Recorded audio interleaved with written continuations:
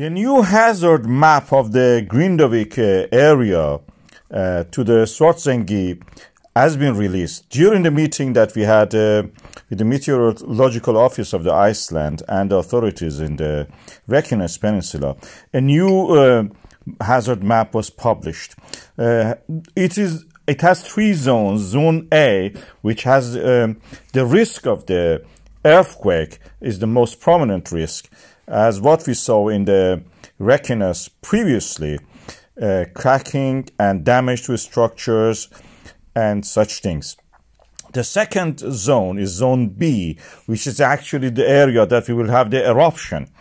And this is the area that is very likely to have eruption. The volcanic eruption with the flow of the lava is the highest risk in this area, beside the earthquake, of course.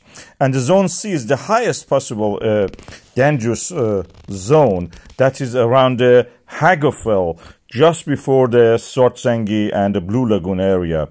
And this is where we have, beside the eruption and the earthquakes, we have the gases, poison gases, sulfur dioxide and such things. This zoning is now overriding whatever we had in the past.